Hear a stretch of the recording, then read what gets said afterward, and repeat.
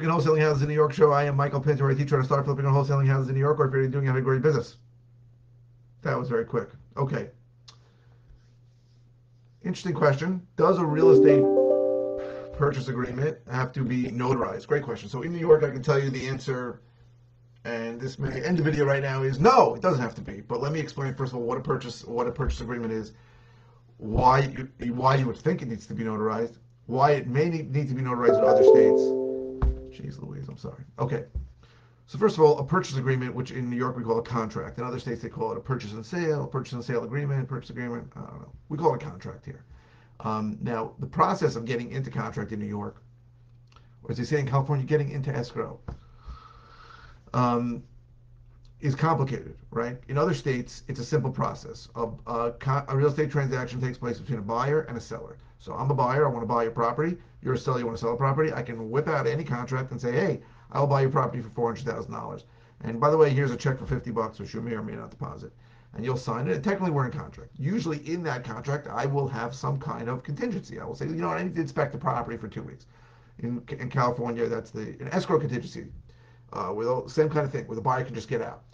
That is not how it works in New York, not even close. Okay, in New York, it is a complicated process to get into contract because the transaction really takes place between a seller's attorney, who actually prepares the contract, and a buyer's attorney, who will negotiate the terms of that contract.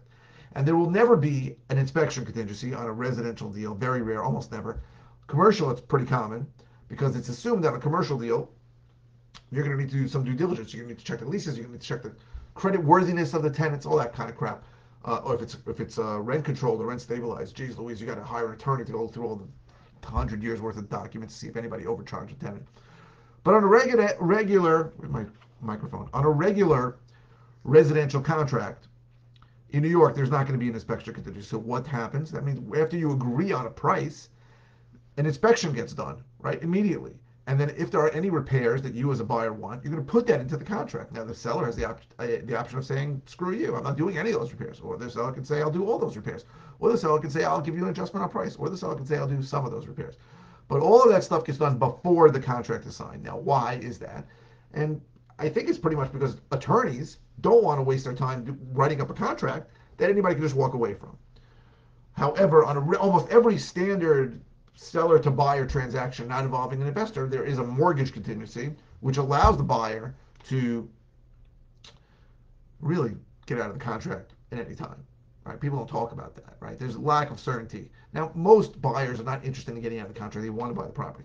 But I was in the mortgage business for many, many years, and on many, many occasions, people called me and said, you know what, I just don't want to buy this house anymore. Can you give me a denial for a mortgage? Very easy to do. Very easy to deny someone for a mortgage. Documents expire all the time. It's simple, right? So on a regular transaction, there really is a lack of certainty because the buyer really has, if they have a mortgage contingency, which is standard in New York, they have a get out of contract free card. When you go to an investor, I have no contingencies when I go into contract. So there is that certainty. But we're not talking about that. We're talking about notarization. So what is notarization if you don't know? That is an affirmation. I am actually a licensed notary. Where's my stamp? I always have a stamp here. Here's my notary stamp that I keep, one in my house, one in my desk, and one in my car. That is an affirmation that the person that signed the contract actually was that person. That's all a notarization is. People think notarization means that the document is legal, that the guy is going to do what he says he's going to do. It doesn't mean any of that, right? I can sign notarization that says I am worth $10 billion. If I sign it and I show my ID to a notary will notarize that. So really the question is, why isn't a purchase and sale agreement have to be notarized? It doesn't have to be notarized in New York because the attorney that's attorney for the buyer should know the buyer and know who he is. If the attorney's going to attest that the buyer's right, and the attorney's the one. So let me just explain how the contract process works in New York. Seller's attorney generates a contract, sends it to a buyer's attorney. Buyer's attorney looks at it and says, hey, I don't like this, I don't like that, change this, change that. My buyer wants X, Y, and Z. My buyer wants you to fix the smoke detectors, whatever the hell it is. Seller's attorney goes back to his client and says, hey, this guy wants to change 12 things. Seven of them don't matter. 5 of them you might want to be concerned about because it could mean this or that. And one of them I'm definitely not agreeing to. And by the way, the guy wants you to replace the smoke detectors. Seller will say, well, whatever you think, and I'll do the smoke detectors. So goes back to the buyer. This could take this could take weeks, if not months, sometimes. And but the point is that the attorneys are involved. Attorneys know who their clients are. They're supposed to know who their client is. Um, I have some competitors who try and tell people that as a bot, as a seller, you don't need an attorney. You can use my attorney and I'll cover the cost. And that seller's attorney never even sees the seller. I think that's insane, right? I have situations where sellers ask me for an attorney. I send them an attorney, a real attorney who really represents them. They should be represented, right? Now the idea, that I'm trying to get over on them is absurd. Their legal interest should be represented. Nobody's trying to take advantage of anyone. I just had it yesterday. I'm getting a contract today. Guy didn't have an attorney. I recommended an attorney, a real guy, not a jerk, and someone who met with him and saw him, so that he was a live, real person, and maybe asked for his ID. So also at the closing, you need to show ID anyway. So you don't have to notarize a contract here. Now in other states, it may be something that you do want notarized, right? Because in other states, as a real estate investor, because it's so easy to get into contract, it's really easy to get out of contract. And what happens a lot is that sellers just say, sorry, changed my mind. And you really have no recourse against them. There are some states where you can record the contract with the county. You can record a memorandum of contract. You can record an affidavit of contract, all kinds of things. And what that is supposed to do is supposed to cloud title, which means if they try to sell the property to somebody else, the title company should see this recorded document and go, hey, what is this?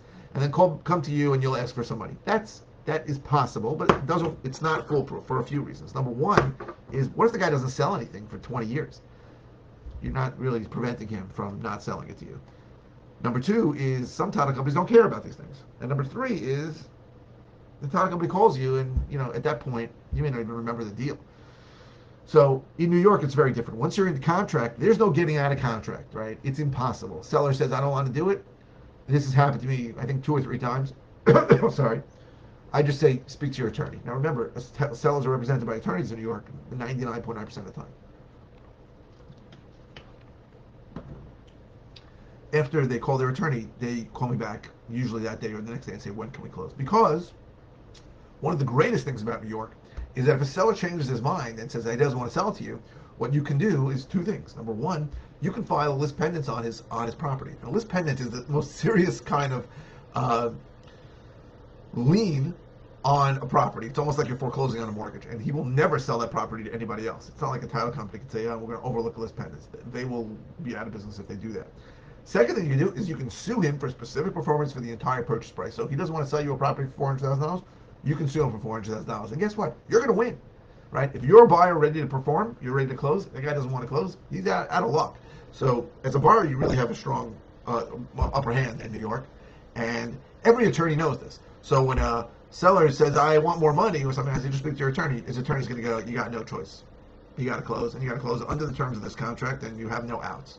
The only way out of a contract is from the buyer if the seller cannot convey clean title. So if something shows up that was unexpected, if the guy has $1 million lien on it that he can't pay, or some kind of municipal issue like open permits or open violations, then maybe you can get out of the contract based on that. But otherwise, seller has to perform and has to sell.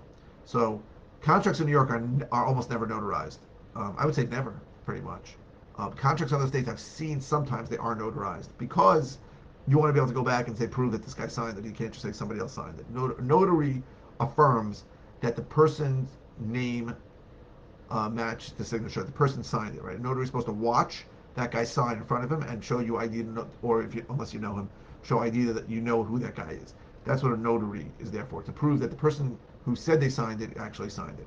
But it's not done in New York because, as I said, attorneys are involved, and it's usually not done. And the truth is, in a lot of states, it's not done either. But I can understand why it would be done in other states. In New York, it's not necessary.